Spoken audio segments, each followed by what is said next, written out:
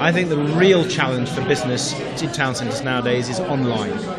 I think it's e-retail. And if you talk to a lot of them, that's where the people who they're competing against isn't actually a big Tesco's, because they've got a different product range. What they're competing in is the global market. Yeah.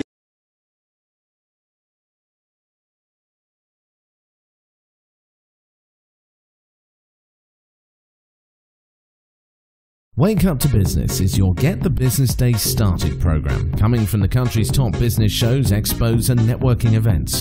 Join us as we discuss today's business news, strategy and gain some tips from our panellists that might help you in your business today. Ed, I know you haven't got forever, so I just want one final thing, and I saw this one on This Is Money website, and it was talking about whether out-of-town supermarkets should be taxed more for local business rates to bring that money back into the community to help high streets. Obviously that's relevant to local businesses who've got retail shops. Your thoughts on that? Well, it's a very live debate, because the local government association have decided they want to do that to help town centres. We've got one at for this particular area, for Kingston on Thames. We've got a big Tesco's at New Malden. They wanted to build another one on one of the main bypasses, which is the A3 around here as well. So, what's your thoughts? Well, my thoughts is we've got to look at it seriously. I'm not going to give you a yes or no answer, because I genuinely haven't looked at it. Yeah. I'm not trying to avoid it, but it's certainly something we should look at. What do you see as the issues? Well, there's a wider issue about business rates generally. Yeah. And business rates are more difficult for small businesses than they are for larger businesses. And I've always felt that the business rate system doesn't work well enough for small businesses. And I'll give you two ways that this is the case. The first is that if you're in a high street, the bit of your shop that's nearest the high street is taxed at a different higher rate than bits further back. So actually that is in the favour of those businesses that have larger premises. Now, you can have some small businesses that have larger premises too, so it's not just big versus small, but you tend to find that the businesses that have larger premises tend to be the bigger businesses. So the way the banding system works in business rates for the valuation is, I think, skewed against small businesses. Yeah. So that would be an area I would want to look at. So that needs a review. I think that needs to be looked at. The other area is unoccupied land. Yeah. So I remember looking at some figures some time ago, so I'm not sure if they're up to date, but they show that in your average town or city, 10% of the land has been undeveloped, and of course that escapes any business rate.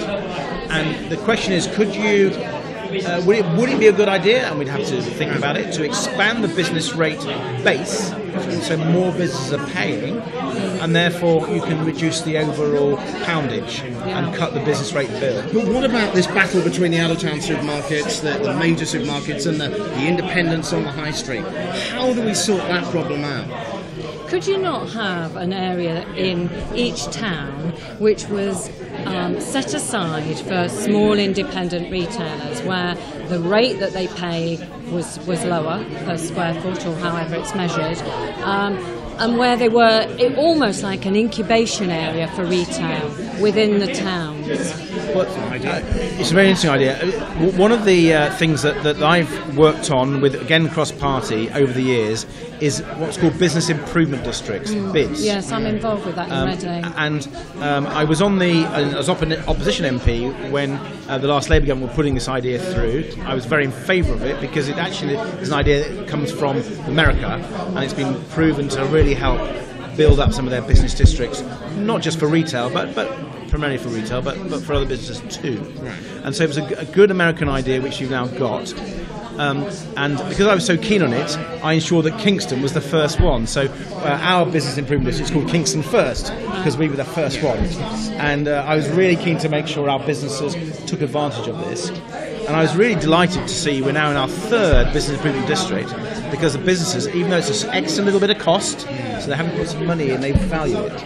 And where it relates, can you explain a little bit what it is? Yeah. For people that haven't heard about it. Yeah, it's a vote takes place, so it's not imposed on people. You have to get a qualified majority of the local businesses in a pre-agreed area, agreeing they'll pay a little bit extra on their rates, and that money won't go to the government, but it will go to a pot where a company, which they are members of, will decide how to use that money for the local area to promote business. And the idea was it was creating some collective money from business for business, which they controlled. So they weren't dependent on the local authority. They could work in partnership with local authority, and the local authorities often have to pay money in because they have to pay business rates as well, so they're often part of it. But they're still trying to compete against gigantic corporations who've got these out-of-town supermarkets. I mean, I use the out-of-town supermarkets, I use the high street shops. But the high street shops have definitely suffered because of it. So should there be some kind of changing of the rates, the rules, the taxes, whatever, to try and make it a bit more of a fair playing field? Do you know what? I actually think the premise of your question is wrong. Okay. Because although I'm not saying there isn't an issue with out of town, I think the real challenge for business in town centres nowadays is online. I think it's e-retail. And if you talk to a lot of them, that's where the people who they're competing against isn't actually a big Tesco's, because they've got a different product range. What they're competing in is the global market that's on the internet, where you can have such niche product ranges. Very low overheads. And what I'm finding, and I was involved in the review of high streets actually, and what we found through that process, from Mary Portis was part of that, was how do we help businesses in the e-retail age? How do we assist them? And I've got an idea. Yeah. One of the issues is, one of the things that people like John Lewis have done very successful is that they've got high street presence and online presence with distribution centres. What if in a town centre you could have an incubation area for small retailers where they're all independent, and part of that is an online presence portal for them, but with a distribution drop-in so you can collect. So like Argos, got catalogue, you can buy online, but then you pick up from a distribution hub. Small retailers can't compete with that, but if you put a collaboration of retailers together, where there's a back-end website and online ordering, the whole thing's in a portal in individual towns, so it's community-based, could be really, really interesting.